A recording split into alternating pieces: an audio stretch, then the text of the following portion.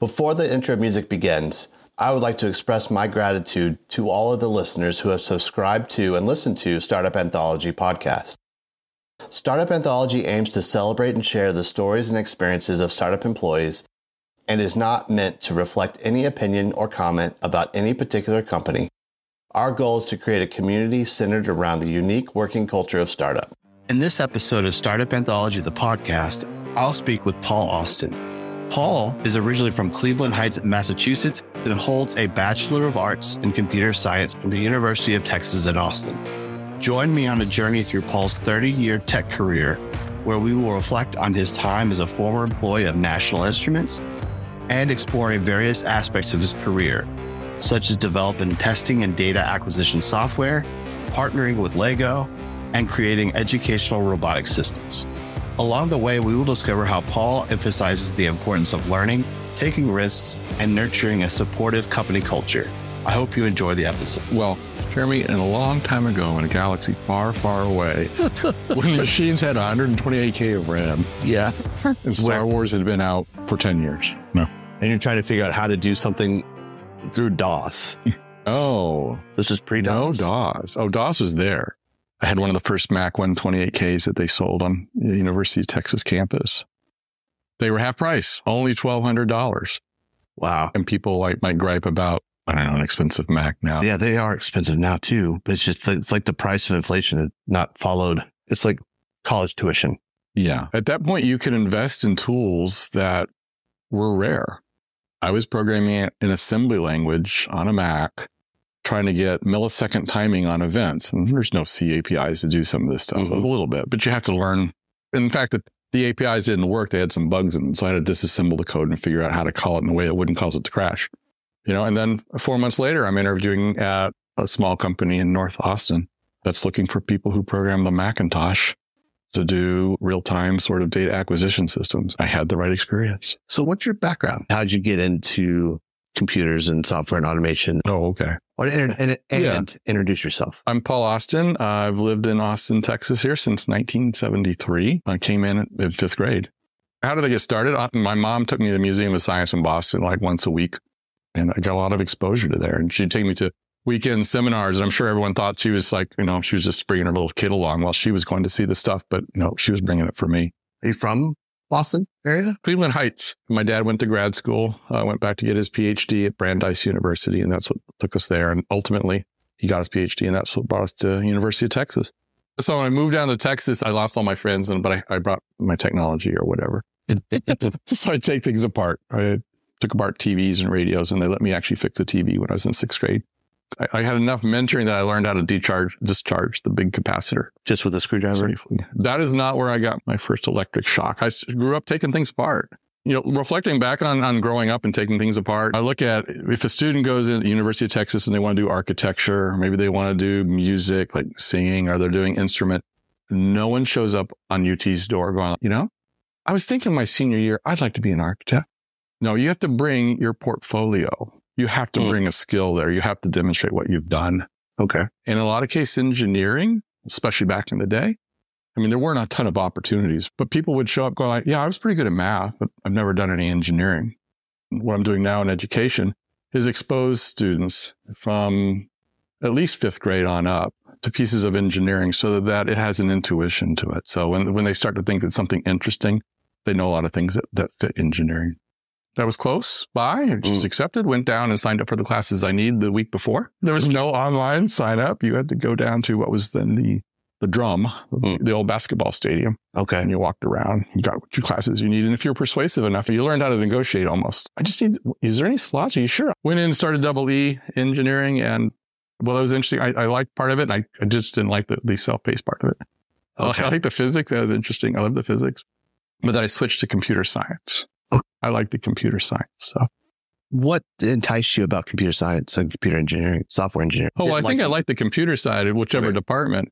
And universities, there's vastly different ways of how that's taught and how the departments break down. The University of Texas, the double E department was electrical engineering. I think they actually call it ECE. I think it's electrical and computer engineering, which is really sort of the hardware, microcontrollers. Anyhow, I know I got a Bachelor of Arts from the natural sciences department. Oh, really? So they kind of came from that world, and this is really fortuitous from National Instruments' point of view later on, from simulating and modeling things in natural science. So there's areas like, okay, the publishing company, typography, you're trying to hit deadline. Okay, making that run smoothly is worth $1 billion of investment. To the military, getting that trajectory to get where you want to, that's worth $1 billion. There's a lot of those problem spaces, and I like looking at it from the analytical side. You're always like, so why is the business I'm in here? So the startup I want to talk about is National Instruments. National Instruments is a core part of Austin. National Instruments was a little startup started by basically 3 engineers that worked at applied research labs, and they knew what it was like to put together automated test systems. In their case, they were working in the area of sonar, and they go, hey, there's 1,000 other research labs and scientists doing stuff just like we're doing, and they're all finding it just as hard as we are. And what if we make the pieces that make that system work together smoother and easier to put together? And that was really what the 3 founders pulled together and started first in their garage and somewhere in Shoal Creek, and then Technology Boulevard. That's where I worked for just about 30 years. And I came in roughly when there were about 100 people, and retired from that at the end of 2015. Okay. And it's an interesting company. It's sort of easy perhaps to know a little bit about it, but to roll back then, what problem were they solving? And so here you had computers. A lot of people are familiar with the IBM PC. There was Macs. If you were on university campuses, Apple had done a really major push, and they were very helpful computers. They were really well adopted by things like the natural science departments. All sorts of departments liked them because they were getting good discounts, and they were excellent for publishing at the time. So if you were doing rich stuff, and that fit well. The challenge with computers back then, it's not really one now, is getting data into them. Okay. You had serial ports for a modem. It was relatively slow. There's a few printers.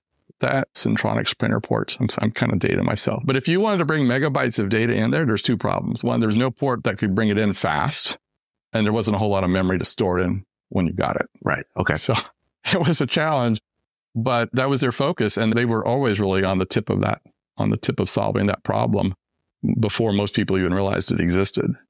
So what was their solution at that time?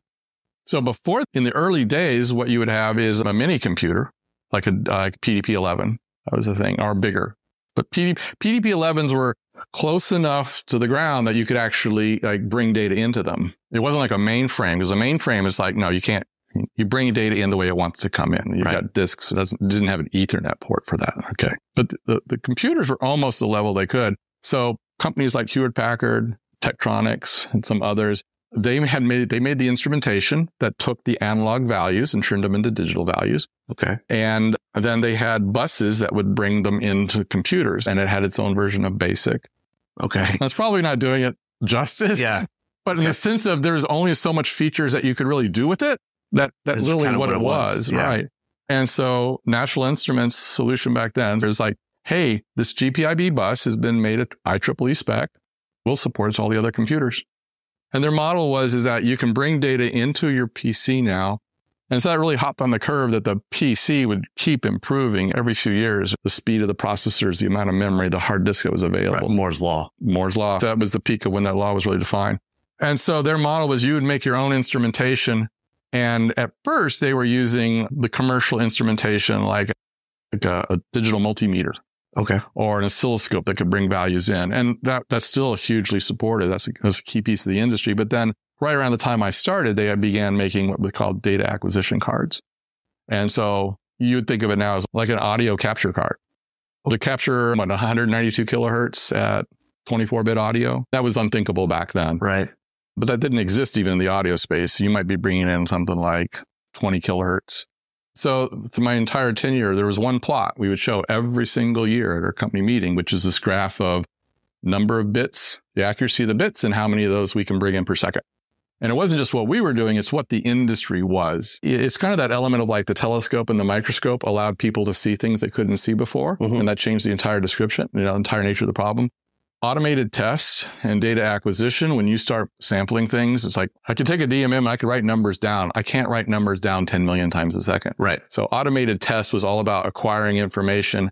And if you're doing a test on a helicopter blade and you're doing a destructive test, so you're going to spin this thing until it shatters.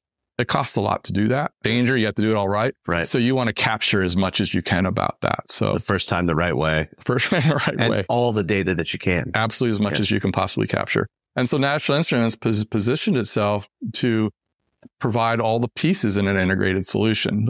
So they had the acquisition hardware, and then LabVIEW, the software that I was hired to help develop with an awesome team, was the software that made the programming accessible to the test engineers.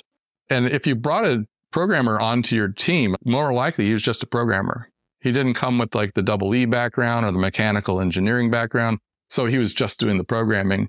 LabVIEW was a programming language that just made it fairly straightforward for engineers of multiple domains or other scientists like biologists to pull together their experiment in it's kind of the way people might think of putting together a web page using JavaScript, and that you don't have to think about all the complexities.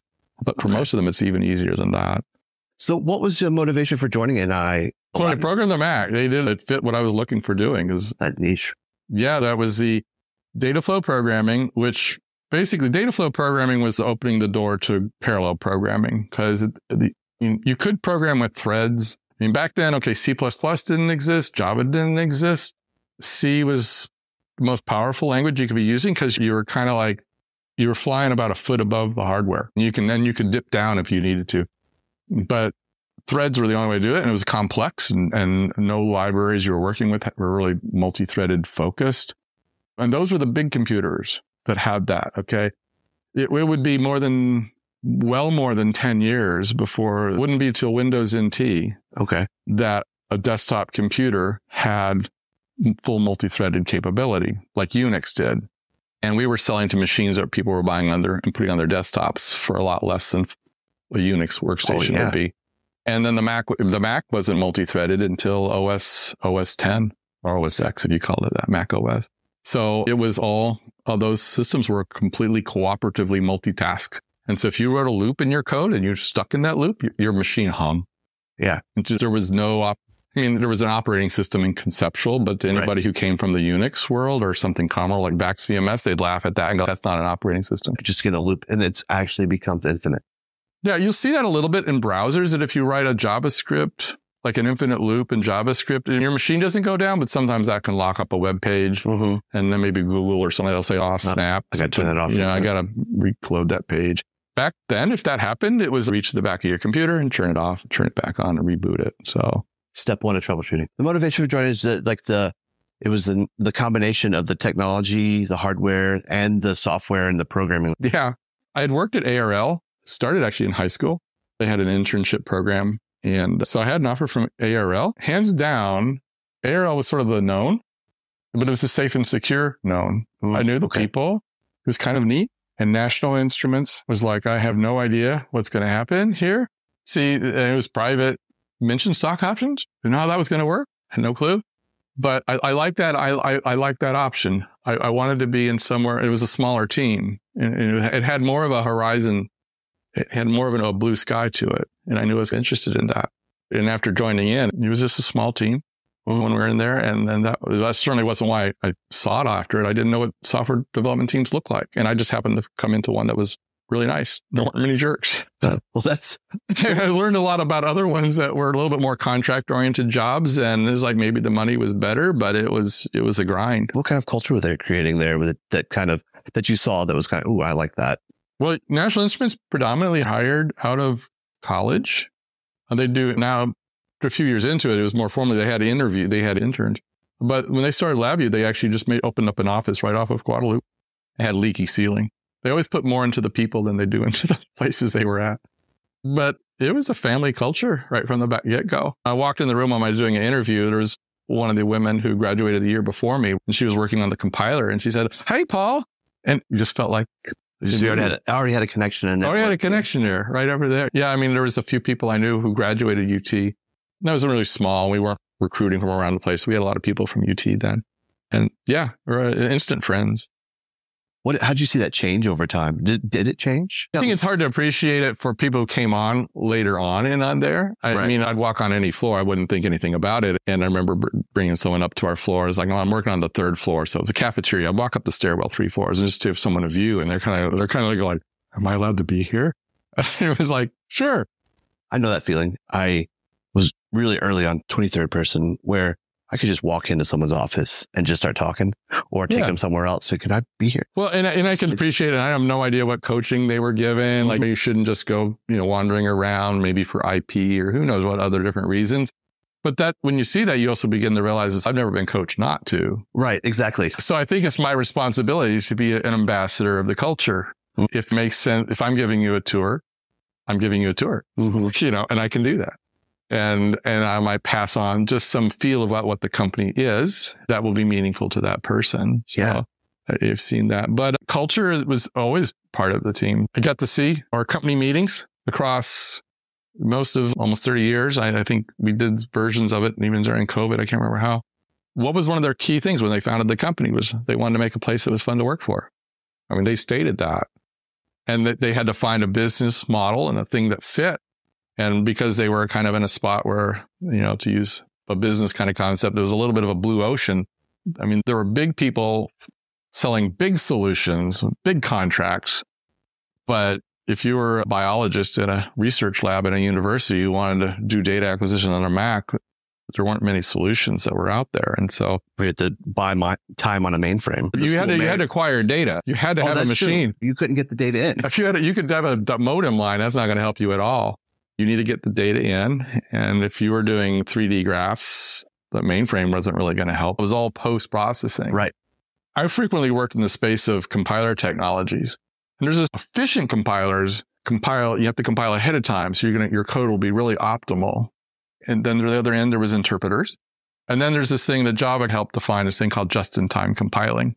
Because Java was originally just interpreted, but it was slow. Mm-hmm. So they go, how are we going to improve that? Well, we'll compile it just in time. So when it's loaded up into the runtime, it'll begin to compile like hotspots. That's why there's a Java hotspot compiler. And JavaScript followed in suit in doing that. So JavaScript started off completely interpreted and they go, we can compile it.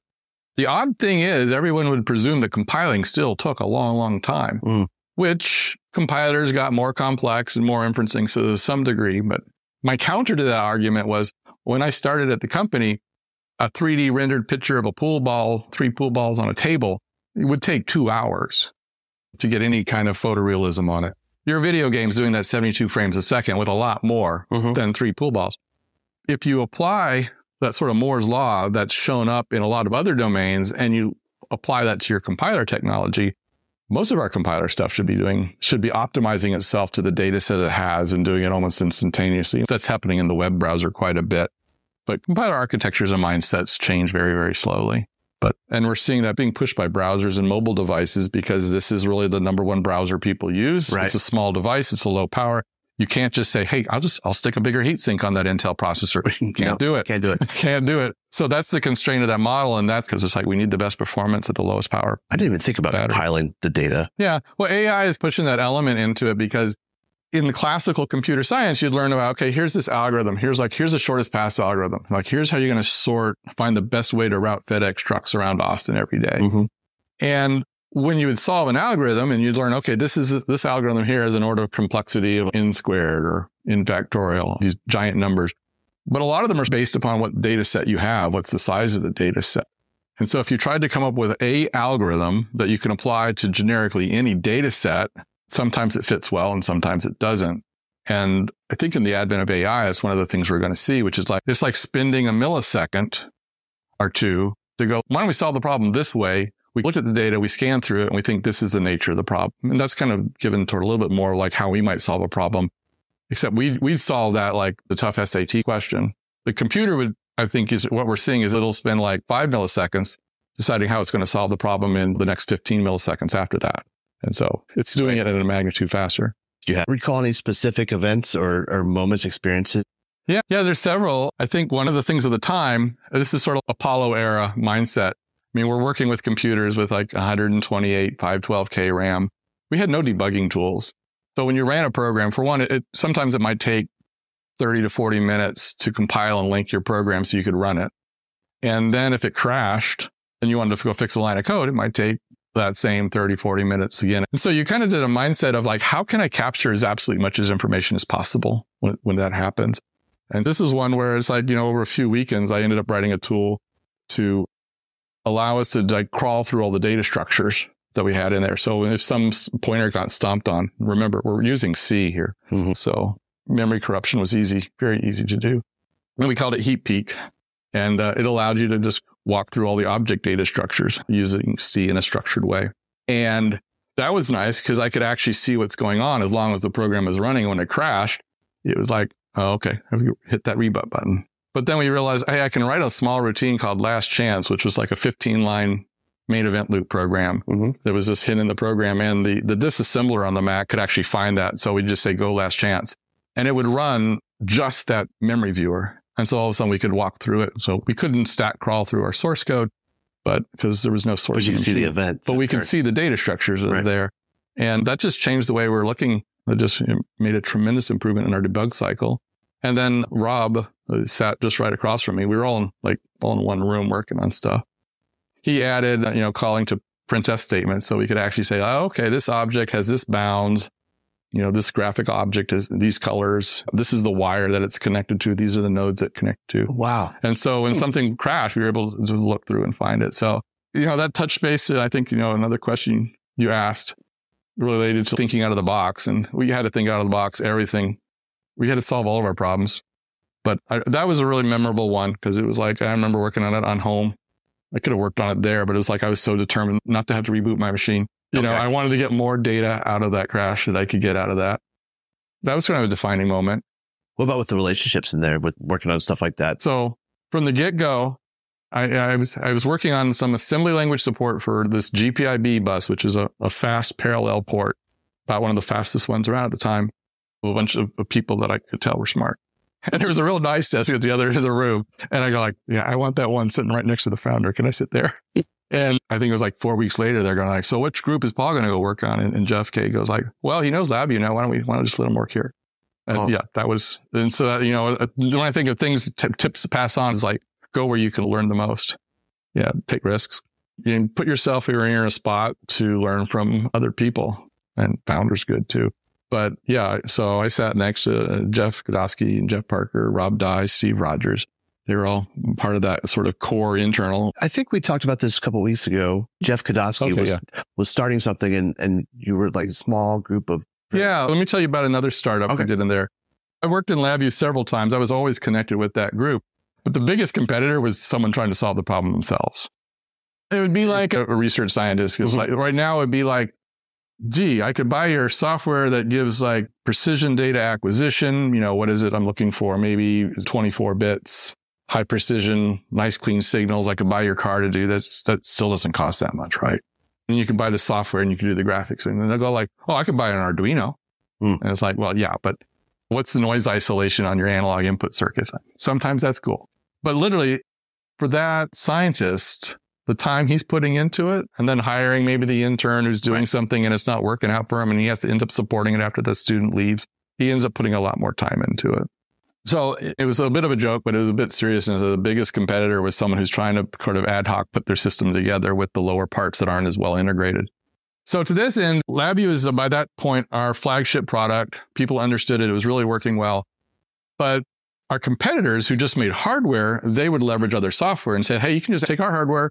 Here's the library we gave you. And Visual Basic would be an example. So Visual Basic was really becoming popular. It was very easy to program. And our competitors would say, just use Visual Basic with our library. And so we made a real gutsy move to create a group. And Keith Winkler started that group. And we were called Component Works. And we decided to make the best Visual Basic program we could. And so we had our libraries to support our hardware and support it first class. And we did that, won a bunch of awards. And so our sales force would be like, as soon as someone go like, I'm thinking about using Visual Basic. So, and then I'll use this other hardware. And we go like, oh, sure. Yeah. We'll sell you this. And it worked well. I worked with engineers at Texas Instruments, had their compile tools, and they had all these graphs that would show how stuff was running. And I'm looking at the code because I recognize it. And I actually met with them. They had a conference down and they came down and they go, oh yeah, we're using your tools. You had a solution for everything. Yeah. So in this case, LabVIEW was kind of designed first and foremost to work with our hardware and had a tremendous set of instrumentation visualization. So you got your graphs, knobs, slides, things that the engineers were used to using. And then we came up with the product that worked with Visual Basic. It supported our hardware. So some customers turned around and bought other hardware and then they use our visualization parts. But now you have to get them to work. Well, they worked. I mean, data is data, but when it worked with our hardware, it worked even better. So, I mean, again, if you're determined to go the other route, there's different solutions. As the computers got faster, it wasn't so hard to bring in data. So what kind of team dynamics do you have in that little startup within the startup you were doing? We found a floor of the building that didn't have a whole lot of people and put first two of us, then another guy came in from Rice, and we started up from there and pretended there wasn't any clock on the wall and just worked. Oh, okay. I mean, the hours weren't crazy in there, but I think we're always driven by the people we were able to serve. I mean, when you see what people do with your stuff, and I'm sure that shows up in a lot of different spaces, but when you see engineers and the kind of projects they're working, like if you visit NASA and say, okay, here's this test cell where we test space shuttle cells, and you know, like, here's where we like fire plasma, and here's this, you know, sometimes lightning bolts fly all over the room and we have to hit the stick to stop the experiment. It's just neat to know you're helping advance that front. How did the collaboration and teamwork shape in your experience within that? One of the team dynamics is, I think we do whatever it kind of took, whatever little piece. I mean, sometimes you're working at a part of the visualization, just like how does a knob rotate or something like that. But the culture was always good. I mean, there's always a family feel. I mean, we frequently worked in the evenings, and you always cared about one another. There was parties, we'd have things like that, but you know, it's like being there for someone's wedding, being there for special times, even in losses. So y'all were friends outside of work as well? Yeah, once you know someone, 20 years. Of course, I'm talking later on, but in the early days, we'd have potlucks. I think once a quarter, everybody bring foods in, and our office furniture was like the latest thing that the used furniture truck would drop by. In the early days, it would drop by once a week, and our CEO would go out and pick out anything if we need. So the used furniture truck would stop by. Yeah. Okay. We had new monitors and used furniture. I thought it was, that would be part of the culture. It was like invest in the tools and not in the workspace. Yeah.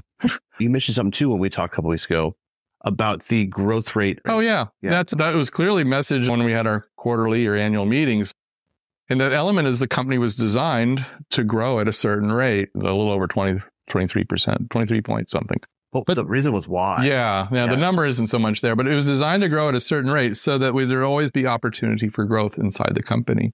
And if you grow too fast, you had to pull in people from the outside that weren't familiar with your culture. It's going to be a culture shock. And if you grow too slowly, then people will leave to go find better opportunities. And I mean, to that end, that's why they went public in 95, was so that they could actually share the equity with the company. I mean, it was specifically done for that. So the element was they always wanted to create opportunity for people. And we were in that engineering, this automated test market. It was a rapidly changing market, and there were limited companies providing innovative solutions into that market. So it was one that naturally lent itself to what territory do you want to grow into? I mean, there's a few competitors in there, but not a lot. And so hey, someone wants to be, okay, let's make another VP, and that was the model that continued to the time I retired, when we were creating major stripes. So this is automotive, this is semiconductor, these are other pieces. And some of them needed the same types of acquisition, but you needed a market force that understood the entire description of that problem. It wasn't just, I need this sample rate at this many bits. So what is the visualizations you need with this? What is the way of storing data? What are the meaningful acronyms to that industry? You need someone who can talk that language. How did that affect your career? Did you change between those stripes? Yeah, I did. If it came into, okay, we're getting more heavily into digital test. I came in and did another stint in more extensions to the graph visualizations for digital logic, hexadecimal encodings and things like that. And back to that question, those internal startups. One of the major stripes was National Instruments actually had interesting opportunities that popped up. Lego got into robotics, but the RCX is famously the yellow brick. And they did some work with MIT and Tufts University to pull that out too. And really unbeknownst to us, the professor at Tufts University was using LabVIEW to do the solution. And so they came down and visited us kind of on a cold call and go like, that package you sell for thousands of dollars, we'd like to license it for like 25 cents a copy. And more or less we said, sure.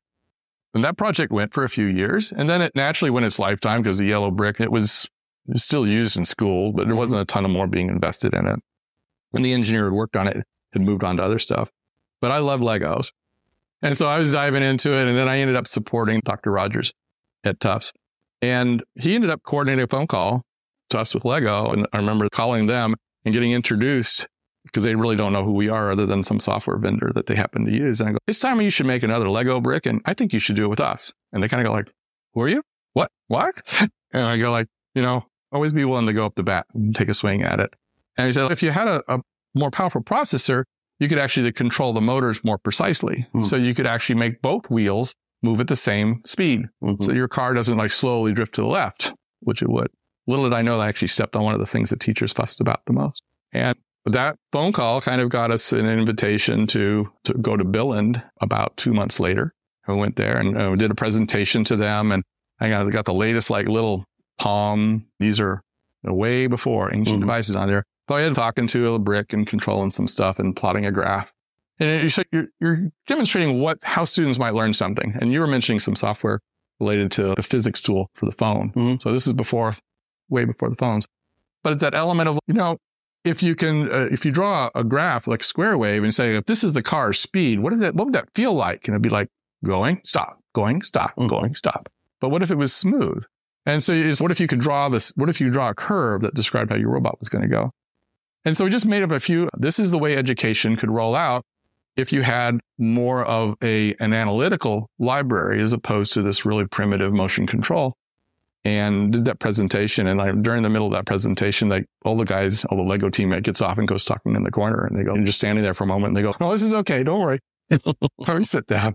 And we came back from that. It was a good time. The Lego really does it, they really invite you. It's another beautiful culture to work with. And then it was a few weeks later, they basically said, yep, we visited Microsoft and we visited Apple and we visited you. I don't think Google was on the radar then at that time. And it was like, basically they decided we were the right size company to work with. So we worked with that. And so that ended up being in different forms for about 10 years. So you basically pitched the idea to Lego to come work with and won that partnership. I kind of kicked that off. And then there's a whole team of people. I worked with others from our executive suite. They were obviously into it. Right. But you put a scope on it, right? You took the idea of trying to get to work with Lego. And then you said, hey, do it this way. And this would be the process that you want to do. You'll help with education, which Lego's big on, especially with the programmer controller. Well, National Instruments has always had some footprint in education and so they do a major support, several universities, including I think they have a measurement lab. It's sort of the National Instruments Measurement Lab down at UT. And because that's where the engineers train. So that's where they learn. This is where engineers are going to go out into the industry. And so they're going to want to make test systems. I think we'd all love to see them learning it as a programming language. So for those of us who worked in the core of it, we always saw Labby as a programming language. But for most of the audience, it was really doing tests, being able to knock out quick tests or sophisticated, elaborate ones. And that was an intentional detour to take not just the education of what you would see in college and maybe in some high school classes, but it's no, we can literally do the K-12. In fact, I was wearing that t-shirt the other day. And Lego knows how to do plastics. They were less focused on doing software. And so that became a natural partnership for us. So we worked on making the app software because we could deliver to Mac and Windows and ultimately mobile devices. So we knew those sides well. That worked well for several years. And once our leadership made sense, that's when they came over, and I remember giving them the tour of the building, and we really emphasized that point that, again, they knew us through the window of this software called LabVIEW. They corporately really didn't know a lot of what it was we did. And so I gave them a tour. I walked through every floor of the building. It's okay, this is where people buy $250,000 data acquisition systems, and here's the engineers that make that stuff work. So here's the stuff where we do our graphics. Here's where we do our documentation. So they could see all the stack that we do, to make software that was quality and the kind of engineers we worked with. And they realized they could see that we took our engineering field, at least as seriously as they take manufacturing fantastic kits. What they do to bring quality is it shows throughout their entire organization. And so that was kind of us understanding each other. And we went over there for another visit. And so we're playing soccer, and the team colors are for the Danish soccer team. They love soccer. Theirs are red and white. So they had two sets of the jerseys. And so we were in one and the others. And we played a hard soccer game. Coming off says who won. And someone on our team said the red team won. And they always look back and they literally say that's when we knew you're the right guys. Because there was only one red team. It wasn't us or them won. It was the red team won. And that's kind of that NI culture. Okay. It's like when you're partnering with someone inside the company or you're partnering with someone outside the company, you're really all on the same team. You try to get rid of that wherever you can. That is interesting to me is like they don't hire very often either. I don't know any stats. Outside looking in, it seems like the people that have worked there for a long time. I have another friend that works there in the R&D department, and he's been there at least 15 years. Well, their main model was we kind of like the 3-month interview.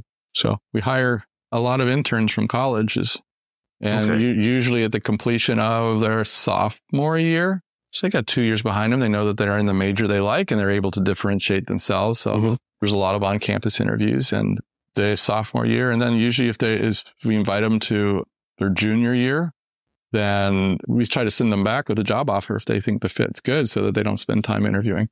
And, and at that point, you've gotten like almost 6 months of interviewing with, your two parties have had 6 months exploring each other. Culture is a key piece. And when we had our company meetings, there's always a degree of fun and a degree of here's some of the core numbers we want to communicate. When the economy was soft, we all knew it was soft. Sometimes the raises were minimal. Sometimes there were none, but it was generally across the board.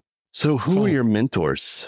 Because I'm pretty sure you had one or two. Yeah, when I came in, there was a chance to take a desk in amongst the core lab teams, and I just sat right in there. So my mentors right off the bat were the founder of the company, Jeff Godosky, and then Rob Dye and Steve Rogers were the ones I sat in the closest to.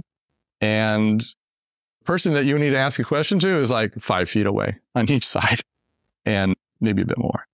What did they help you learn? What did they open up and show you? Well, the first thing you learn is just that element of nothing gets you down.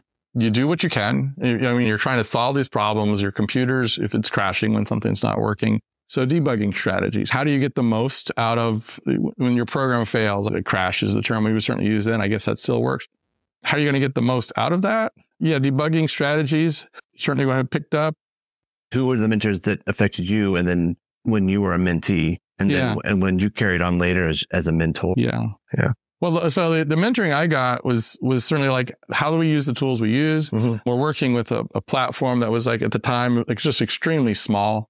Programming on these relatively small Macs. And then when we got into Windows was not a pleasant era to work in software development. But by that time, I was actually doing as much of the mentoring to new people who were coming in, and I was showing them how to work with, because you'd come in and say, this is an impossible task. I mean, you're trying to solve something and the machine's crashing and you're having to reinstall operating systems and it could be almost demoralizing. But it's like, well, we do what we can. And then it's, okay, something crashed. What can we tell from what happened? How do we look at what data do we have? Okay, what's the stack look like? Let's look at the variables. What kind of data structures are most likely to cause problems? And so that idea of analyzing what went wrong, that was kind of probably one of the top skills. And that's what you would like when we'd interview for. I'm going to do a switch on you here. When we interview, you could give an algorithm, a student, a question, and they'd like walk through something on a whiteboard.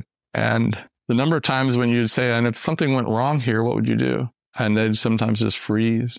And they could learn it, but sometimes you ran into someone who you knew actually had encountered tough problems on what they were, on assignments they'd made in class where things didn't work right. Did you ever see anyone get into the mode of frustration when that question was asked?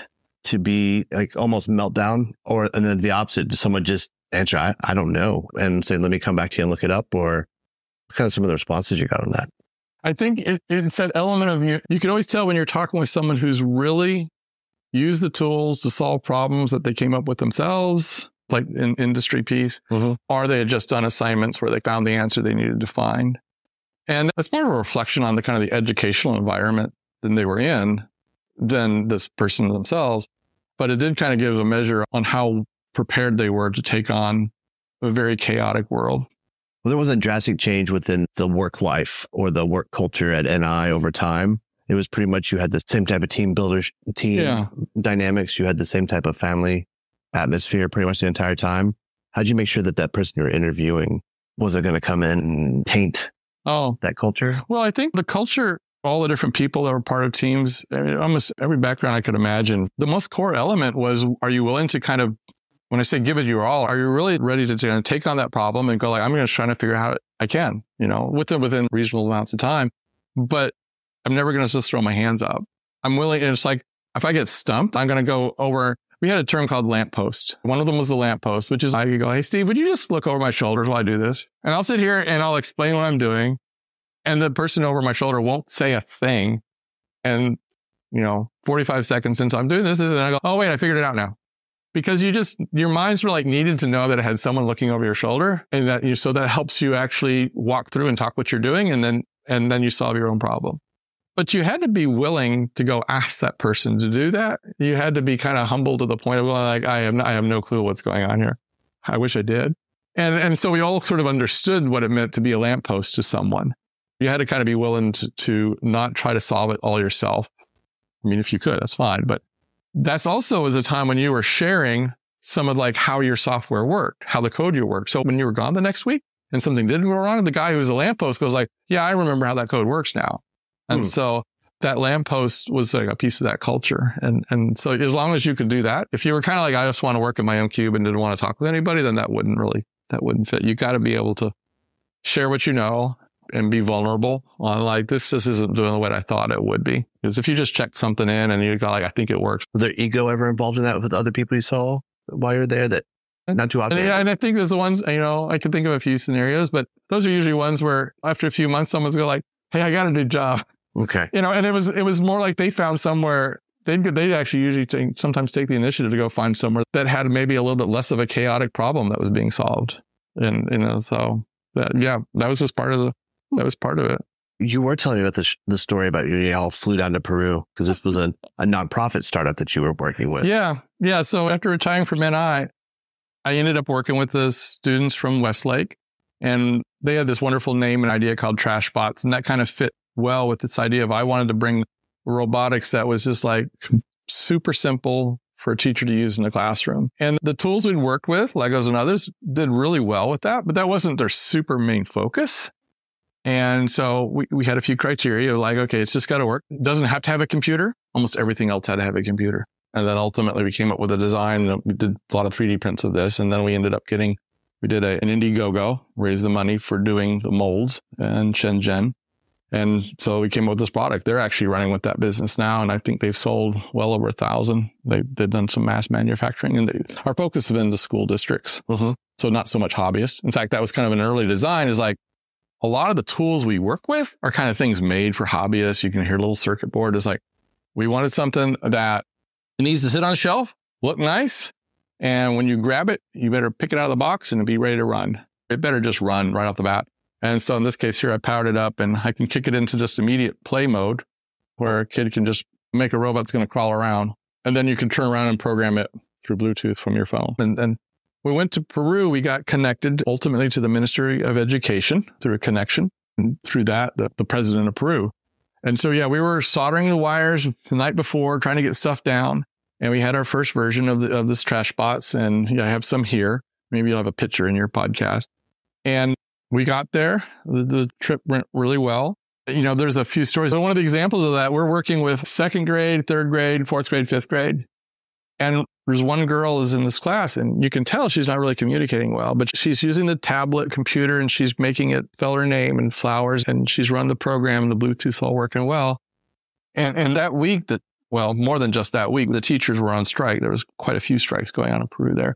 And we were in a very rural country, so they were able to kind of get by with breaking the lines, so to speak, because they weren't really supposed to be there. But we were there, so they showed up. And the week, the teachers were crying. In that case, the girl I was talking with, she's deaf. And she's there because she's supposed to be there, but doesn't engage in a lot of the class. And she picked up what we were doing right off the bat. And they were able to see how that worked. And that was kind of an interesting story because this touched back to some of my journey through the Lego. Is if you Googled online, like one laptop per child, which is a major initiative that kind of preceded the lightweight laptops that kind of filled the vision that they were trying to do. We use laptops and Chromebooks are pretty low cost now. If you Google that, you'll see some of the major venues. There's lots of these. One laptop per child sent down to Peru. And the principal goes and shows me the library, says, you're in that corner. There's all the boxes that have never been opened because we didn't know how to use them.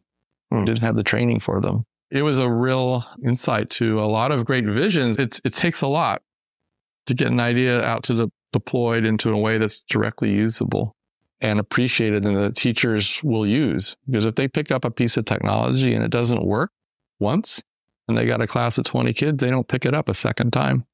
It has to work every time. If it's some part of the launch cycle, it better work every single time. If it's something used for testing airplanes, every experiment you do has a high cost with it. It's got to run. So the software you write has to be very resilient, has to kind of constantly like evaluating what's going on to make sure it's double checking everything that's going on. It's interesting. It must maintain a high reliability to make sure accuracy of collection of data is pretty high stress and pretty intense in my mind, because I've collected a lot of data, used a lot of data acquisition, manipulation of data, and to see what's going on with different things. Mm-hmm. And that has always come and created a high stress environment, usually because you're short period of time, a whole lot of data, and you have to get through and turn that whole lot of data into a whole lot of information. It's interesting that the culture there was so family oriented in a high stress, relatively high stress world where a high cost, high expense, but maintaining that family culture is really intriguing to me on how they did that. They just did that from prioritizing it.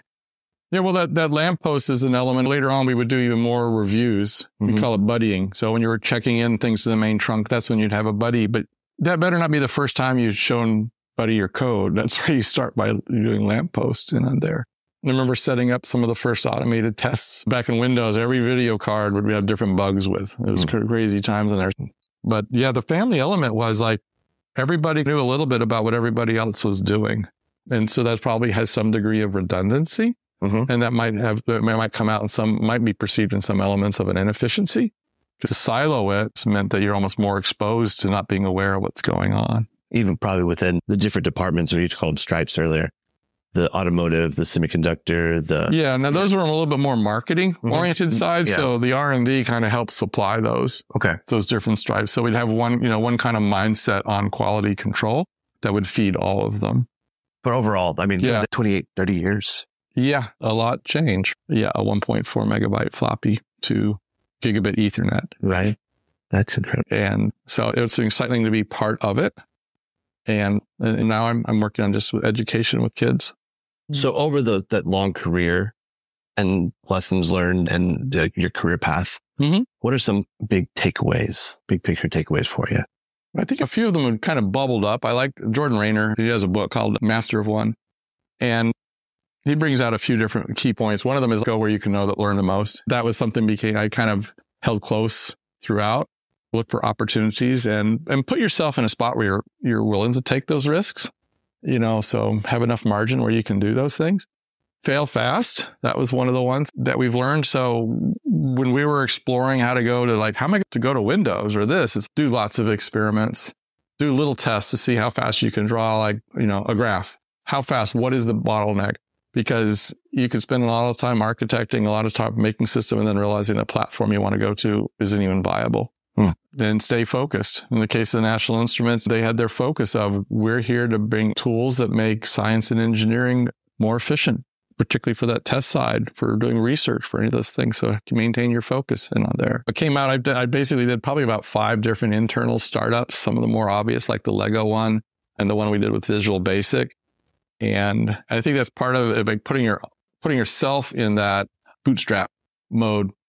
Take all that you know, and then look for somewhere that will benefit from that. And then you'll learn from that space too. So about every 5 years, I end up finding myself, not exactly by plan, but you mentor other people are ready to run with it on their own. And then you go okay, go for it, run with it. I'm going to go hop. Yeah. Now it's time for the next chapter. Yeah, it is. And you keep friends through all of those things. One thing we didn't talk about, and we've kind of touched on it. What are some of the achievements or milestones you're most proud of from that career? There are a lot of them. When I think about that, I think first and foremost is just the friends made. Some of them are just personal, professional.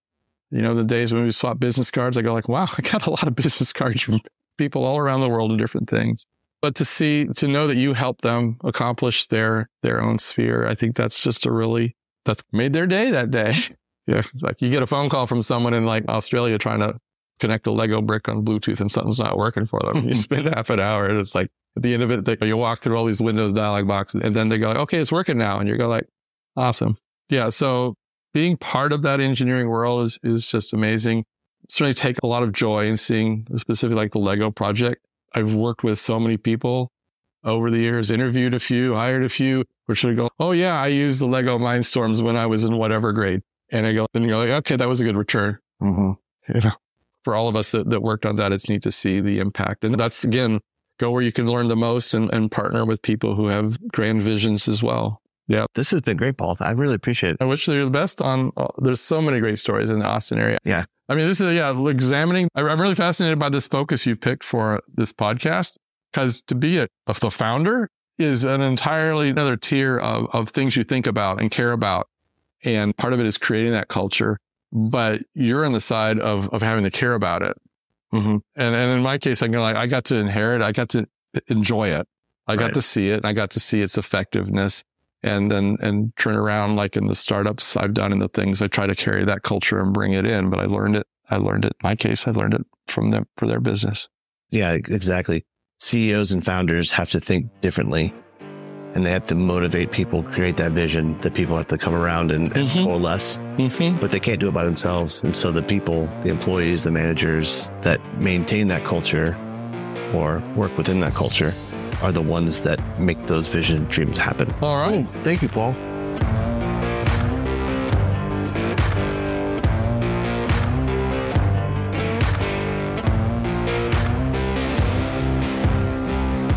Thanks for listening to another episode of Startup Anthology, the podcast. We will start a topical series soon, so please comment on what topics you would like to hear about, or tell us about your story in the startup world. Please remember to subscribe, like, and share the show. Join me next time for an episode in which we'll talk to more people who have worked at startups and learn about their unique journeys.